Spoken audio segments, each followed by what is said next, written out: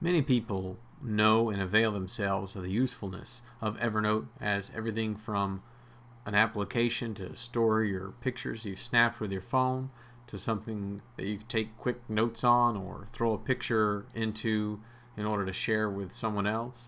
But I want to go over Evernote's usefulness as a tool for collecting and organizing articles, so more of an academic sense. So here's your typical Evernote interface, at least for the Mac. It's slightly different for the PC.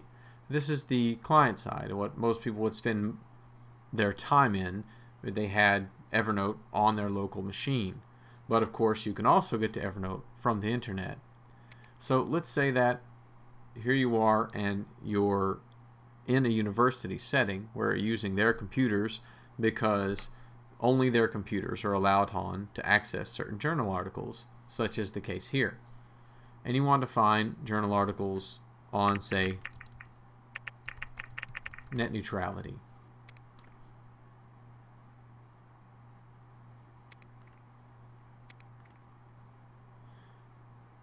So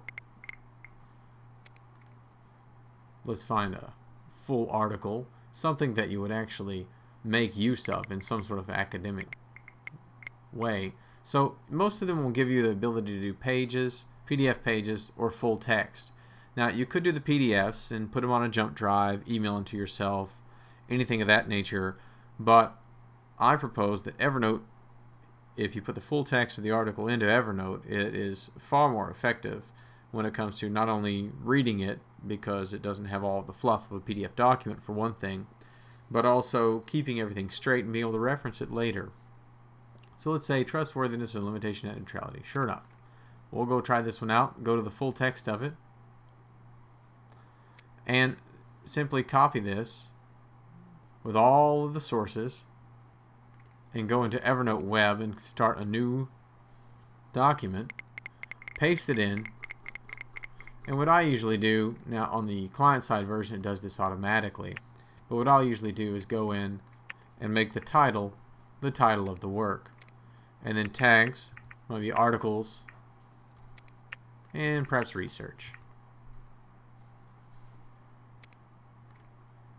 So you save and close that, and can easily go back to your client side, sync it up, and you'll quickly see that back on your client side machine. That to me is just a faster, much more effective means of getting articles from a restrictive space such as a university, where you can't just plug in your own laptop, you can't access it remotely normally, or at least not access to all academic journals that the college is allowed to get to, is much more sound an option than emailing it to yourself or even saving the PDF in something like Dropbox or on a thumb drive. This way you still have all the information, all the sources, and anything too that was hyperlinked is going to remain hyperlinked. You see you have all your references right here. Those are things that might be slightly more difficult to come across in the PDF itself. And of course, being able to find it is a snap later on. I only have 26 articles in here, but if you were doing articles for an entire semester, you might have several hundred, whereas you can quickly just use the search function, and in just a moment it would separate all of those out for you. Something that would be far harder to do if you were just trying to determine the nature of an article based on the title of a PDF, or trying to fish through all of your emails when you emailed it back to yourself and hoping that you'd be able to find what it was you're looking for.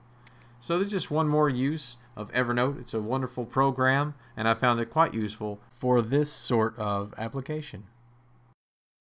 For more videos on computer efficiency, please subscribe to my channel, Macro Geek 1 on YouTube.